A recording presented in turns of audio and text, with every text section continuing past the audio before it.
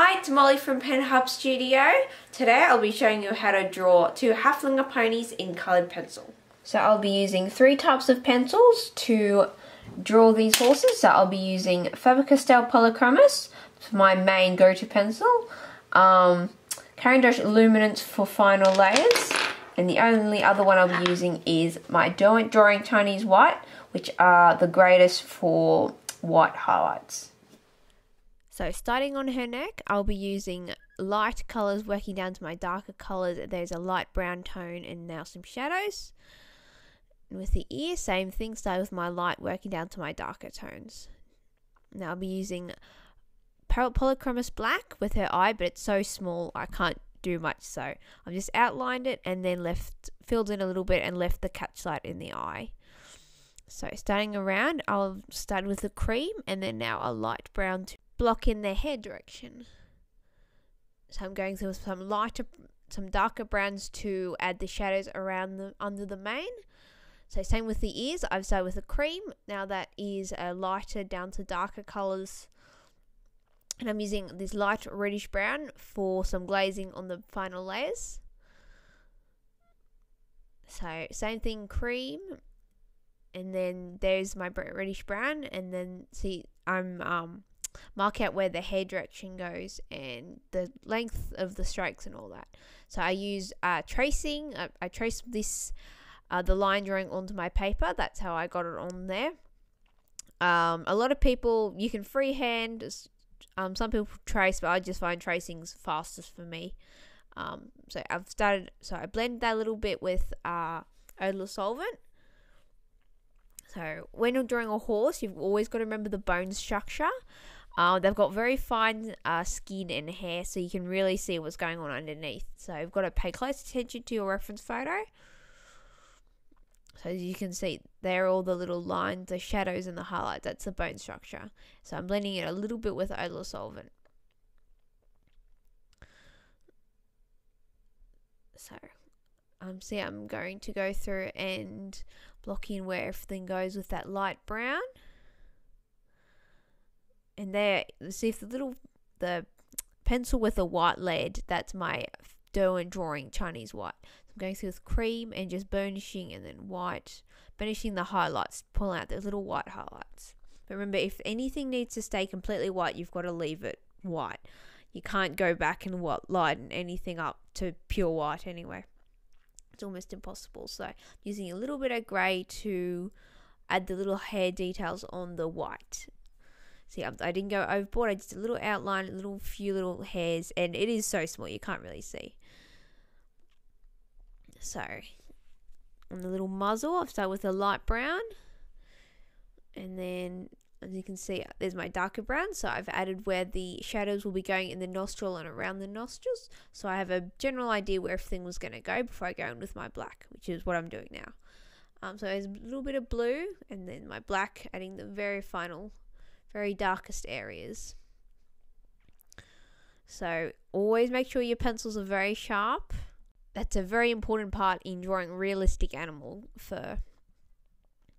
So I'm just glazing with a little bit of light grey, just pulling it all together, and I'm using my Caran Luminance White for a few of the highlights.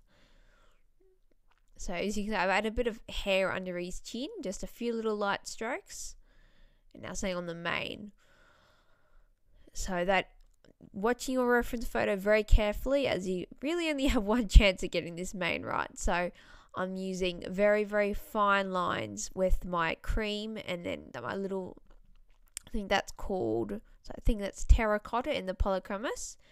Very, very light pencil strokes, very fine. Watching your reference photo where all the clumps and clusters go. Same with the mane. I'm just defining the little edge clusters with a little few darker colours, and then going through with my creams, whites, light browns, and just blocking in everything. So keeping everything very light, watching your reference photo. So I've added a few little gaps in the mane. You can see the neck through that. And I'm being very careful where to add my highlights and shadows. So missed a bit of footage on the chest, but so I've just started with my creams, light browns, working down to my darker tones. Watching my reference photo, always start with your light first, working down to dark colors. It's a lot easier than saying dark to light. You can definitely do it, but it's definitely easier if you do it that way.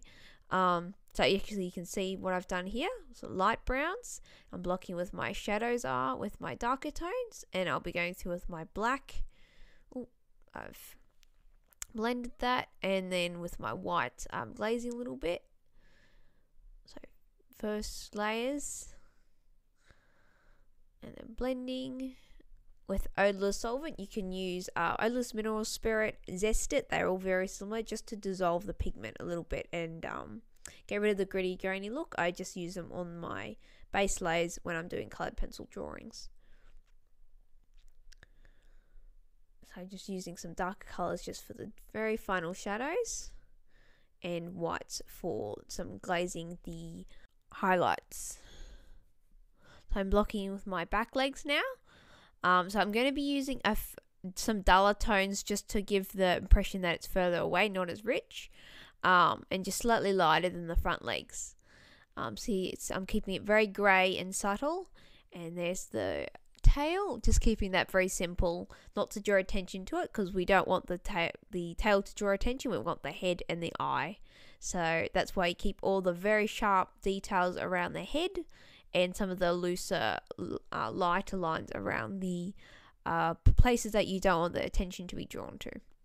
So I've done the exact same thing with this horse's eye, and then I'm doing the same thing with the ears. Lighter colours working down to darker colours, and then there is my little white. So I'm going to leave that little white stripe almost completely white, only just going to add a few little grey areas just for the hair direction and the shadows. So see, I've got very, very sharp pencils, so I can get those fine lines for the bone structure and the hair direction. So I've done light greys, and then I've got my dark greys for the shadows. And if there's any pink, any white that stripe that ends down on the nose, it always tends to turn pink for some reason. So you always got to add that in. That's something you've got to be aware of when drawing horses, because those little details, horsey people will notice them. So I'll be using a dark brown, that one, just to go through and adjust all those shadows, making sure they're dark enough in the right places, and defining the hair direction.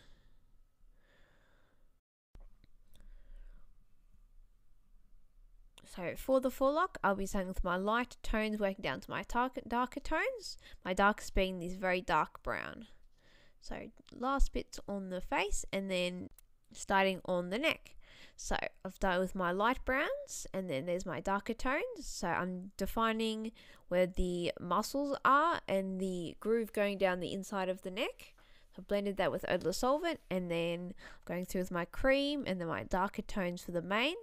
So paying very close attention to my reference photo. Remember, this is be very hard to go back and lighten things up if you go too dark. Black manes are so much easier than white manes, or cream, as this one is. So for the shoulder, I'm making sure I'm getting all the shine marks on the shoulder where the muscles are. That's very important to get those right. And I'm going through with my odorless solvent, and there's my finished piece. Thank you for watching. I hope you enjoyed the video. Now you can follow me over on Facebook and Instagram, links below in the video description. Thank you. Bye.